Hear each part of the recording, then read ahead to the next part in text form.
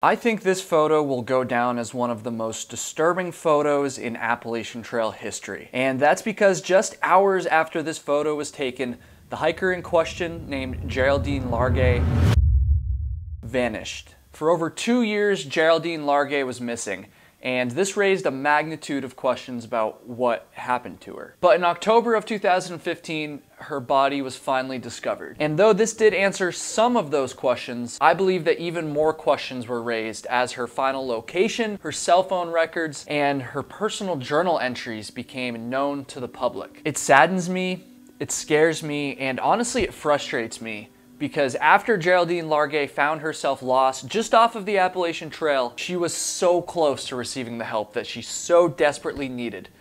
And yet, that help never came. Let's jump into the tragic story of Geraldine Largay. I'm on a mission to get this channel to 50,000 subscribers, so if you haven't done so already, please hit that subscribe button. In 2013, 68-year-old retired Air Force nurse Geraldine Largay set out on a through hike of the Appalachian Trail. She started about halfway up the trail near Harpers Ferry, West Virginia, and was planning on doing a flip-flop hike, meaning she was gonna hike north to the end of the trail in Maine, and then go back to Harpers Ferry to hike the second half of the trail southbound. She started her hike with a friend, and the two of them stuck together for a long time, all the way up until New Hampshire, where her friend ended up getting off the trail. In addition to her friend, her husband George was also tagging along, but in a slightly different way. George Largay was essentially acting as a support system for his wife and her friend. He was meeting them at road crossings, he was helping them resupply and bringing them into town. On July 21st, 2013, Geraldine Largay spent the night at Poplar Ridge Lean-To in western Maine. At this point, she was almost 1,000 miles into her hike, which I have to say, it's badass for anyone to hike 1,000 miles on any trail under any circumstances. But once again, she was 68 years old and she was hiking through New Hampshire and Maine on the Appalachian Trail. As someone who's hiked the Appalachian Trail, the entire thing, that is some of the roughest, most difficult terrain out there. And I hope that when I'm 68 years old, I'll still have the physical and mental strength to be doing stuff like that as well.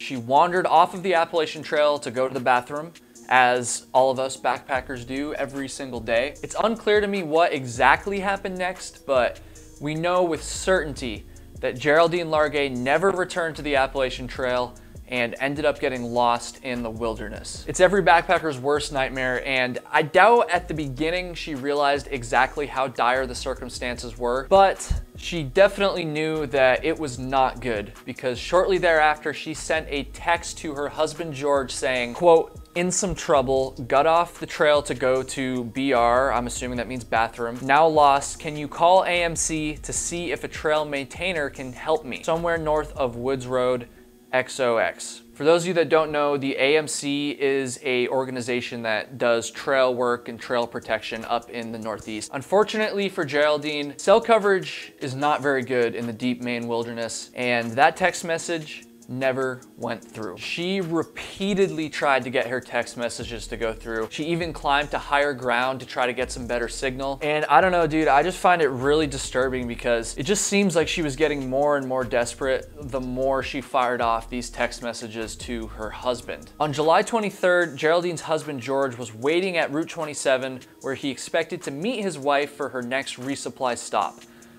But Geraldine never showed up, and the next day, George notified the authorities that his wife had gone missing. Very soon after this, a massive search was put together. It was headed by the Maine Warden Service, and I'm saying they really went all out. In addition to standard ground searches, they also had helicopters, they had horse teams, they had canine units, and they were even interviewing hikers that were in the area where she disappeared from. But despite this massive search effort, no trace of Geraldine was ever discovered. And as this search was getting underway, she once again tried to send a text to her husband. It read, quote, "Lost since yesterday, off trail 3 or 4 miles, call police for what to do, please, XOX." It's unclear to me exactly what happened after this, but it is clear that at some point after that text message was sent, she decided that her best option would be to stop looking, to set up camp and stay there and wait for rescue. And that's what she did.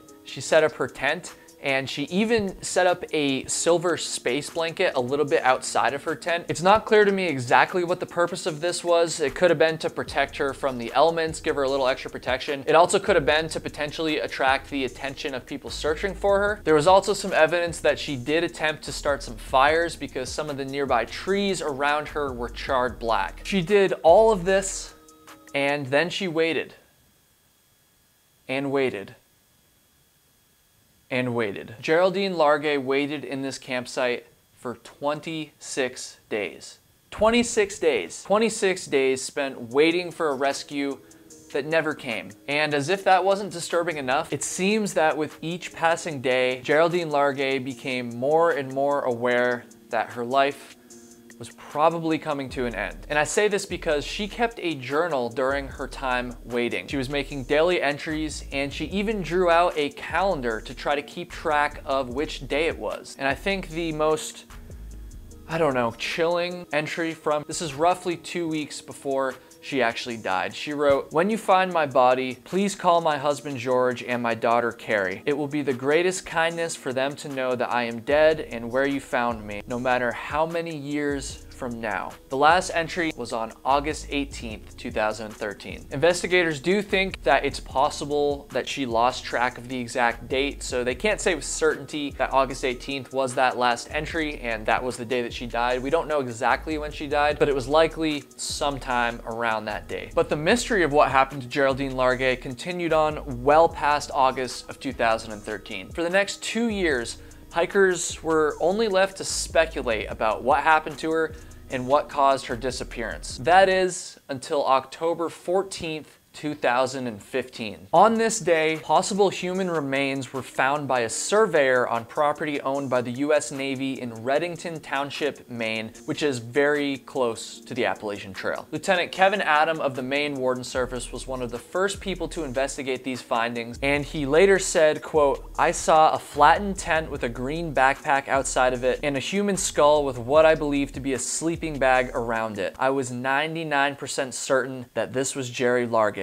Now that her body had been discovered, many of the questions surrounding her disappearance had finally been answered. We now knew with certainty that she had simply gotten lost in the woods and then succumbed to the elements and starvation. And while I don't really think there was ever a very strong case suggesting that foul play had been involved in her disappearance, any speculation that did exist about that was now proven to be false. But even though we now had all the answers about what had happened, I still have a lot of questions. These questions are about where she was found, how the search was conducted, and about some of the choices that she made before and after she found herself lost off of the Appalachian Trail. Based off of what I've told you of this story so far, you might think that she would have been found miles and miles and miles deep into the wilderness, far away from any roads and certainly far away from the Appalachian Trail. But this turned out not to be the case. Geraldine Largay's camp was found less than 2 miles away from the Appalachian Trail. And of course, she didn't know this, but still, she was right there. Now, I've never been in a situation like this before, and I can't even start to imagine how stressful and scary it must be. And so as I discuss some of the decisions that she made, I just want to be clear, I'm trying to do this with all respects to her. I'm not saying that she should have done this or shouldn't have done that. This is not about passing judgment on her. All I want to do is speculate a little bit about how the outcome might have been different had she made some different decisions. And the first question I want to bring up here is, given she was found so close to the trail, what would have happened if instead of posting up in camp and waiting for rescue, she had continued to search for her way back? I think that it's entirely plausible that she may have ended up finding the Appalachian Trail again if she had kept looking. And not only was she relatively close to the trail, but Lieutenant Kevin Adam once again also mentioned that there were some other indications of civilization pretty close by to where her camp was set up. He said that in his investigation, he walked south from the campsite, which was in a very dense forest. And after doing that, the dense forest became open woods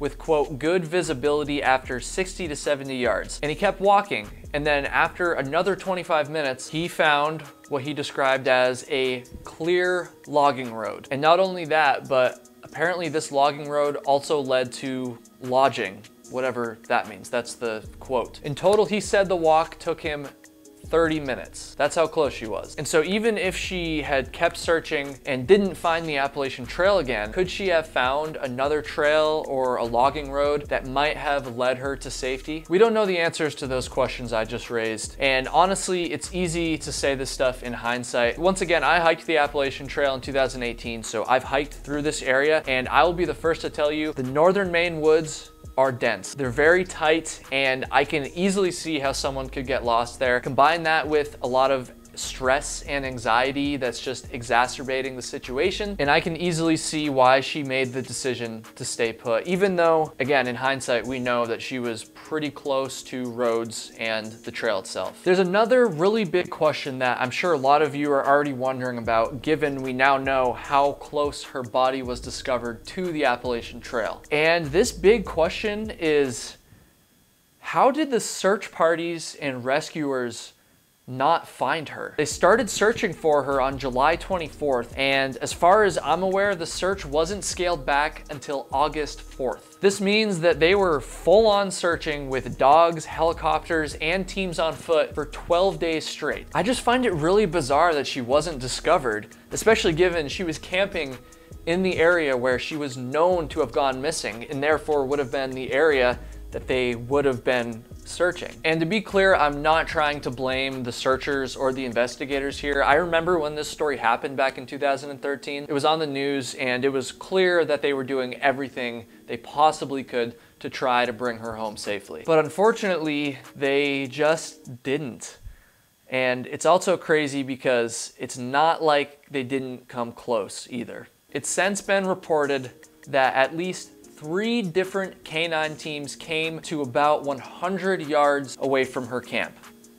3 different times this happened. And again, I'm not trying to blame anybody here, but it does raise the question, how come Geraldine Largay didn't hear or notice the searchers? Now, I'm gonna be totally honest, I don't know a damn thing about search and rescue. I'm not gonna pretend like I do. So if anyone in the comments does, maybe you could help me out a little bit here. But with that said, you'd think that the searchers would be making some sort of noise, right? Like, wouldn't they be calling out her name? Wouldn't the dogs be barking? If there's a group of people walking around, wouldn't that be causing a commotion in the brush? It just seems like if they got that close, I don't know, like, it's just crazy to me that they got that close and neither party noticed each other. They had dogs. The dogs must have been following some sort of scent, right? And again, I don't know anything about search and rescue, but this part just blows my mind. And once again, Geraldine Largay's final campsite was in a very thick, dense part of the woods, so I guess I can see how they wouldn't have noticed each other via sight. I don't know, it's just sad. Like, they were so close, and yet all 3 times neither party was aware just how close they were. Today, thru hikers on the Appalachian Trail and many other trails commonly use an app called Far Out for navigation. It's basically a GPS. It shows you your location on and around the trail, and it works even when you don't have cell service. But in 2013, Far Out had just been started, and the Appalachian Trail was not on the app yet. I'd like to think that in current times, a situation like what happened to Geraldine Largay probably wouldn't happen, because all a hiker would have to do is pull out Far Out and just use the GPS to guide them back towards the trail. It would not matter if they tried to send texts. It would not matter if they had cell service or not. But unfortunately, that wasn't an option for Geraldine Largay back in 2013. But GPS devices did exist then, obviously. And I even found an article that stated she had a GPS, she started with a GPS, and then at some point along her hike, unclear to me where, she lost it. So she didn't have it anymore. She didn't have it at the time where she got off trail. It's tragic, it's frustrating, and to me it just seems like everything that could have possibly gone wrong in this situation did. My heart goes out to Geraldine Largay and her family. If anything, I hope that other hikers, future thru hikers, can take something away from this, can learn something from it. Once again, please help this channel get to 50,000 subscribers. I've been getting a lot of new subscribers lately. I appreciate all of you so much. Hit that subscribe button, and of course, keep Geraldine Largay in your heart.